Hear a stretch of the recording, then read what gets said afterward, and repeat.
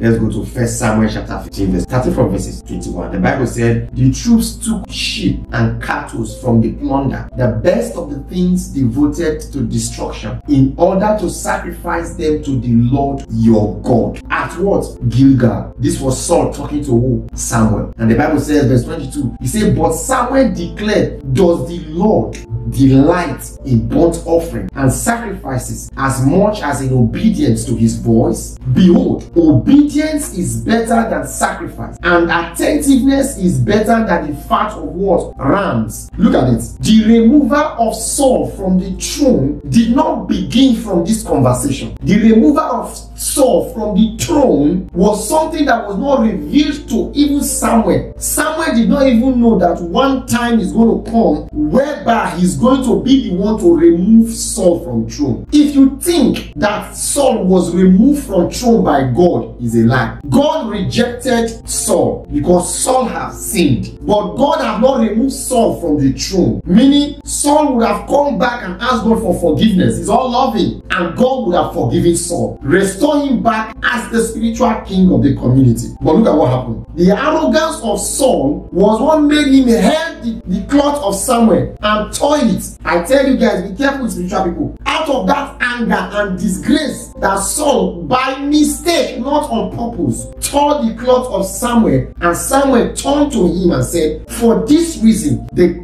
throne of Israel has been torn away from you. God rejected Saul for disobedience. There is room for forgiveness. But because Saul, out of mistake, tore the cloth of Samuel, and then part of Samuel's body opened, which is equal to disgrace, then Samuel, out of anger, said, for this reason, the throne is torn from you. And let me tell you something. If you think God, there are people that gets angry and God fold their hand, do anything when you want to, because they have a covenant with God, they have a relationship with God, they follow God's instruction, they've answered the call to be a beacon of light to lost soul. If you touch them and they tell you it is finished, even God cannot save you, because then God have left you in their mercy. Be careful. Whether a pastor, whether a babalawo, whether an imam, let us that are spiritual people, let us that are the babalawo, let us that are the pastors, let us that are called, that are answered the call, genuine ones, we can insult ourselves, no wahala. You are not a pastor, you are not an imam, you are not a babalawo, because you think you know how to use mobile phone, you cannot start insulting people anyhow. Hey, how far your life, where you did?